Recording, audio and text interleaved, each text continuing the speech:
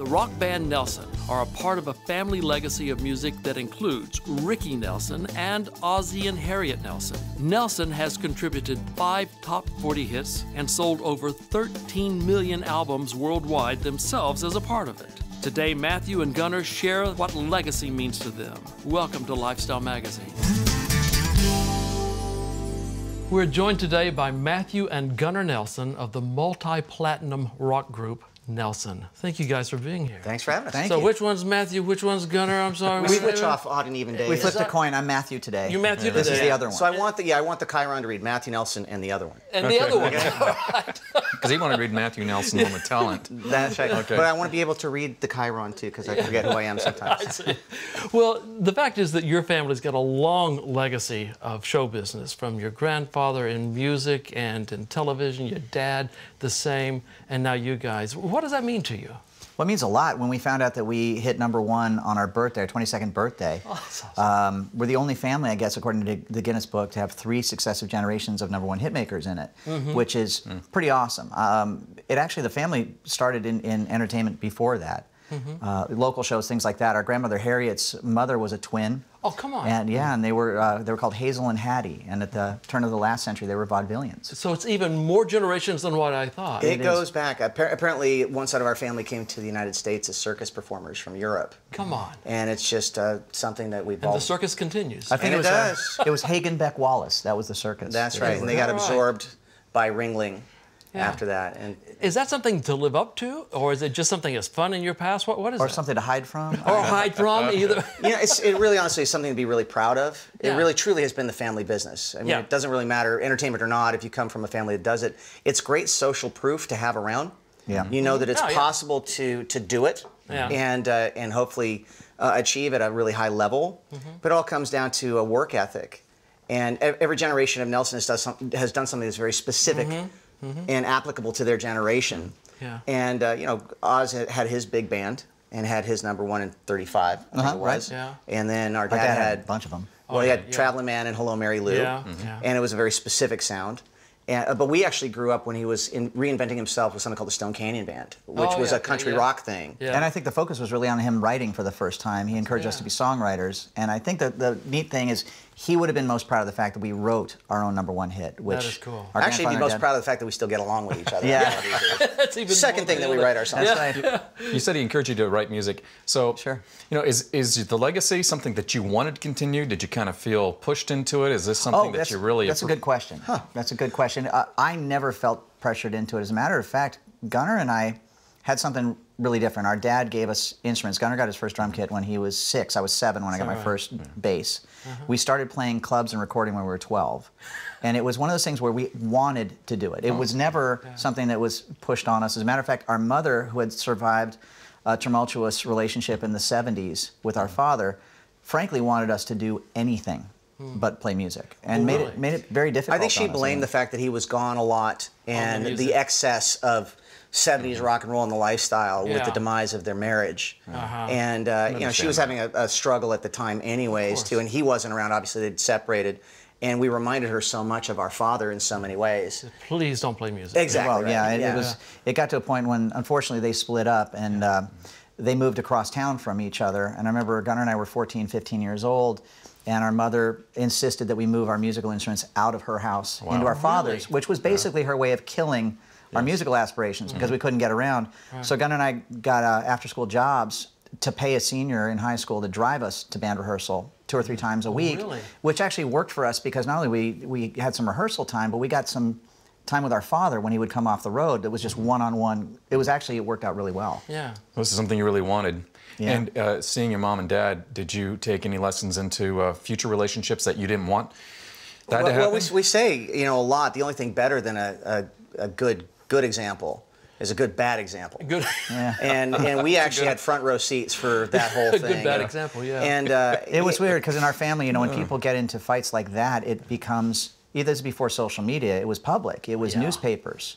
I think Gunnar and I were up at summer camp and found out that our parents were splitting up on the radio. That's tough. Well, it's just kind of our thing. We found out our father had passed away actually on a car radio, and we were living with him. So it's one of those things where we've known just growing up in our family that there's not as much of the same sense of certain things are private. Yeah. And that's got to be tough. Well, we also understand too, like in the case of our father's death and learning about him on the radio. I learned actually on TV. I walked into a TV program, and Matthew heard it on the radio. With all these years since, I think we've gotten more comfortable with the fact that, in a very real sense, people feel like they're part of our family. Yeah. And this is really, Gunnar and I have been through an awful lot by ourselves in our own right. And there are a lot of things that we've been through that we truly believe, I know I do, that I wouldn't have made it through without having a twin. It's God actually provided for us. We needed each other. I really do. Yeah, I think the reason why we came into this world twins is because with some of the things we've had to endure. I mean, having a best friend there all the time that knew you better than anybody else and had your back. You know, we needed it. We really honestly did. And that was really the catchphrase around the family, for better or worse, is, oh, the twins always have each other. They always have each other. And we actually, I remember we resented that, but the truth was when things got so incredibly insane for us. I mean, there was a point in time where we couldn't be seen out in public on a day off together. We'd cause riots. Oh, man. Oh, really? Fortunately, I'm here to say that does go away. Yeah. But for a while there, it was really scary. And the truth was we needed each other to just keep each other real. Yeah. I want to change gears just a little bit because we're about out of time here. I know that you've had a re-release of the album that had your #1 hit on it. Is that right? That's right. We did. We actually re-released it on 180-gram collector-grade vinyl, the heavy vinyl. Oh, really? Vinyl's back. You know, and they usually only pick records that made an impact or had some sort of significance to it. And you know, we were really the last band to break during that whole confidence rock era before the rise of Seattle and grunge and all that. But the record that we made was very different. We were speaking from the point of view of the disenfranchised to the disenfranchised. You know, we always considered we were kind of the walking wounded going through what we'd gone through. That's why we named the record after the rain. But it really spoke to a generation of kids who needed a friend. And music's always been our friend too. So we just kind of wanted to. It's very touching music. I mean, fun music. It is, and I like the fact that people have come around to understanding that music really should be experienced, and that's the nice thing about the vinyl is that it really is from the moment you drop the needle on the first song, you pay attention. Yeah, it's not in the background anymore like so much music is today, but we always wanted to be positive without, you know, without telling people how to live or anything like that. It's just, it works for us. We're going to take a break now, but when we come back, your wife, Carrie, Matthew's wife, Carrie, is going to join us. So we'll be right back after this.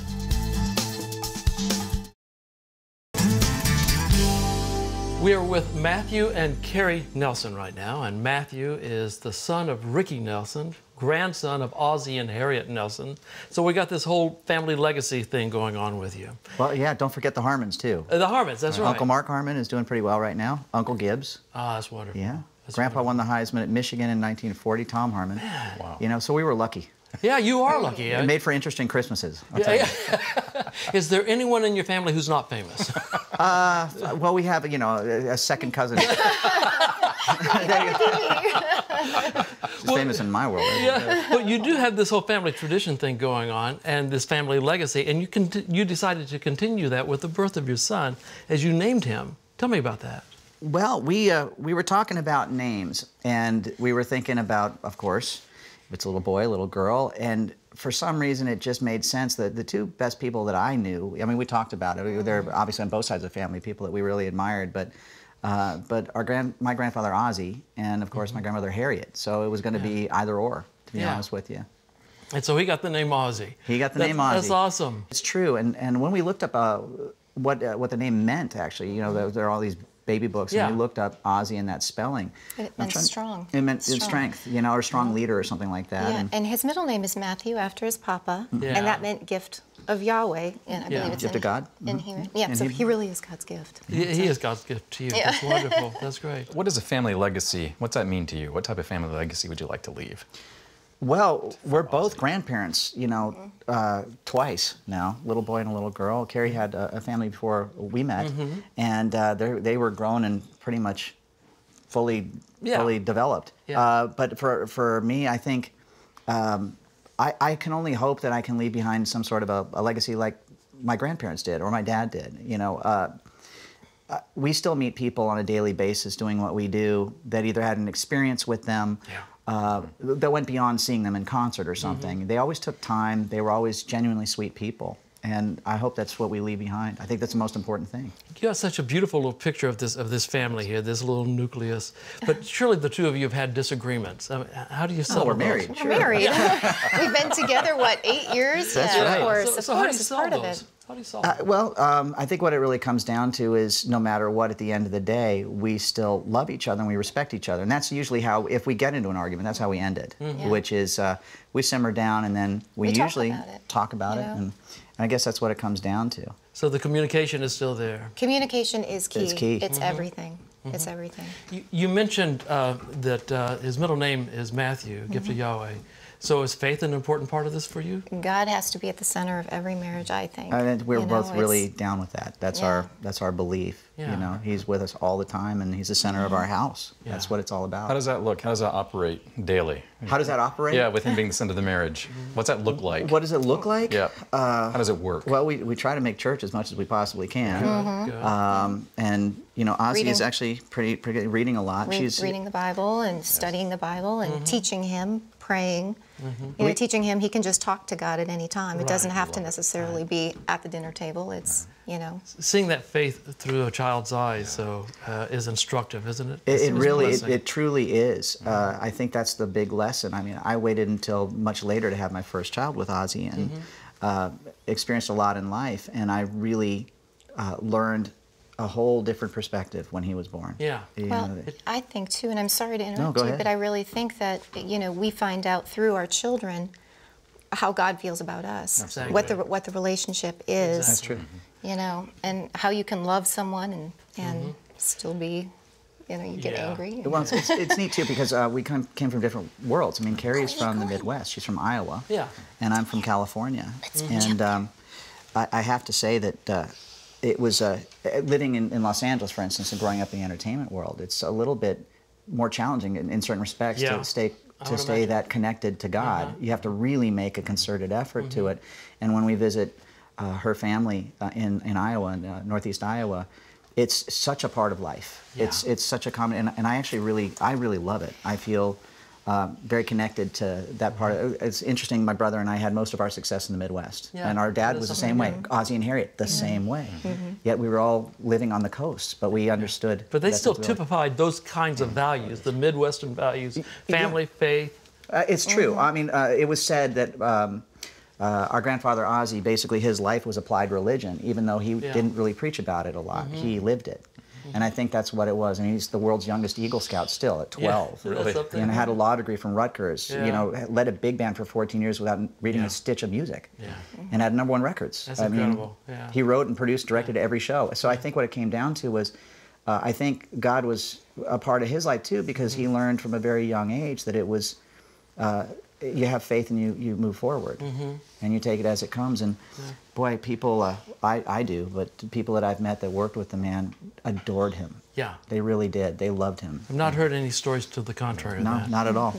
We're about out of time for this segment, but yeah, which is awful. But I got to tell you, I've raised daughters, and I've often said that parenting is the most guilt-producing thing I've ever done in my life. Do you find that to be true as well? I feel better already. Yeah, it is. Well, the way you did it. You know, again, this is my first time around. It's really nice to have, you know, I think my wife is you know, thankfully the center of rationality in my household, because I wind up being good time dad, especially when I spend a lot of time gone playing shows and things like that. Boy, that's tough. It's really hard leaving this guy and leaving my wife. It really is. Thank goodness for Apple and FaceTime. That's true.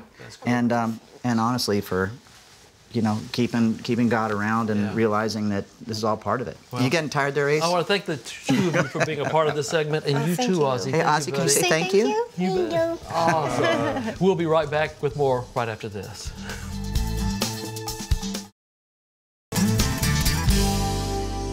We're joined now by Gunnar Nelson of the multi-platinum rock group Nelson and his lovely wife, Lila. Thank you for joining us, Lila. Thank you for having me. You bet.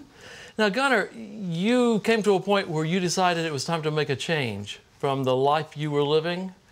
You know, it really wasn't something I had a lot to do with at the moment. I mean, they talk about love at first sight. I really had one of those experiences. I've been writing about it my whole life, but hadn't really thought it was possible until went to a little gig that we had in the middle of nowhere.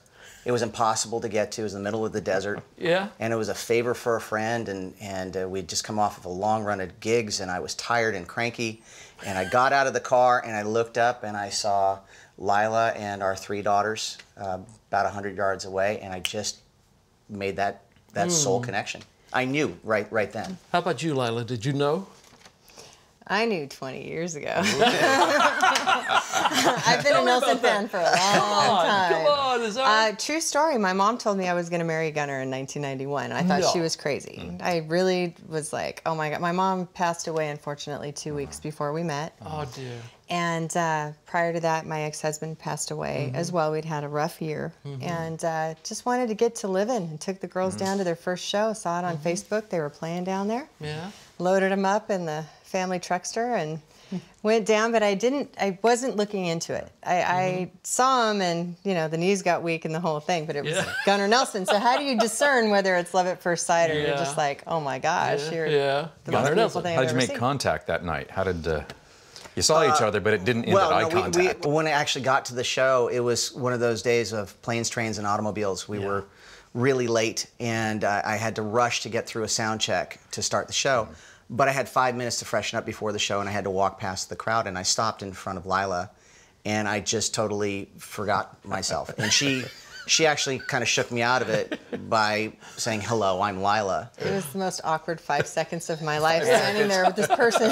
But it was really intense for me. It really was, because up until that point, a lot of things had been going on with me. I was 45, which was the age my father was when he died. And for some reason, I felt like I wasn't going to get more time than that. So that birthday had come and gone, and I realized I really wasn't that happy in my life. I'd accomplished a lot, and I was successful in all of the ways that didn't really matter. And I realized at 45 that I felt kind of empty, and I didn't really realize how much I'd been faking it until I met her and the girls. And then everything changed. How long has everything changed, but how long did that take? I mean, did you just up and move, or what was the process? It was pretty quick. It was fast. It was fast. I mean, she was like, whoa, whoa, whoa, slow down. And but I really did know. I mean, I really did. And it wasn't something that I was looking for. I want to make that clear at all. I pretty much I got comfortable with the idea that I was going to be just a single guy for the rest of my life. My window had come and gone, that I'd spent my life on the road and lived a selfish life and played the field a lot. A lot, yeah. And it just didn't bring me any happiness. And I didn't realize that until that had been filled up and everything with me had changed. And although this is a great love story, you've had your ups and downs, haven't you? We've had our moments. We're married, right? We are married. Okay, it's good to know that. We have had our moments. There was some little bumps in the road and some hiccups along the way. How do you solve that? Lots of discussion and lots of hugs and lots of understanding, because we both got to a point in our lives that I really think that we knew we both grabbed the brass ring, and that this was it for both of us, and that it was worth it. So we just loved each other through it. But I mean, I really feel that we were both guided by God and by our love of each other, and it was definitely a meant to be. So there's thing. a spiritual component to this as well, isn't Absolutely. Oh, well, God's a big part of our marriage. Yeah. Always God has is been. number How does one. that look? How does that work? Well, you know, when you feel like, ultimately you're being watched over, and that someone's Protected. helping you make decisions for yourself that are better than what you would normally choose for yourself. You don't realize it until after the fact. There's no way in the world this could have happened or come together without God's direct intervention in all this. Gunnar, you got 4 women.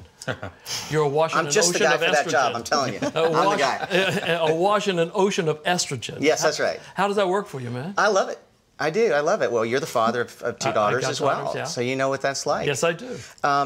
You know, I used to make a joke about it, you know, just with how much of a bachelor I had been up until the time we had met, that, you know, God has a sense of humor and was giving me 3 daughters to be on the other side of the parental equation. But you know, to me, it's really such a blessing. They're all very different and very sensitive and very caring.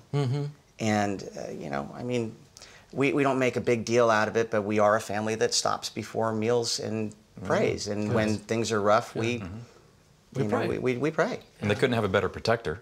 Because you've been on the other side, and you know what's going on. But look, when a gentleman caller comes over to the house and all that stuff, I am Thor the protector. Good for you. I am. Never smile. I never smile at a boy that comes over the house. Any hope, buddy? Yeah, but it's honestly, I always say too, I have to give my wife credit because I came along when all the heavy lifting was done. Yeah. And they had been through a lot. I mean, they really had been through a lot. And Lila and the girls, they all had every reason in the world and every excuse in the world to have grown up messed up and bitter and angry. Well, that's a good note to end this on, with you praising your wife, and we're going to believe you. We're going to leave it at that. You should. And we'll be right back with Matthew and Gunnar with a final thought right after this.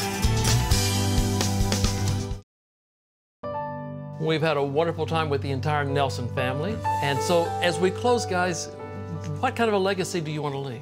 Well, all these years later, we realized that it's really not about music. Grandma Harriet always said that the Nelson family's never been in the music business or even in the entertainment business. We've been in the connection business. Oh, that's cool. And so that's what the family's always been about. So for us, music has really been a means to an end.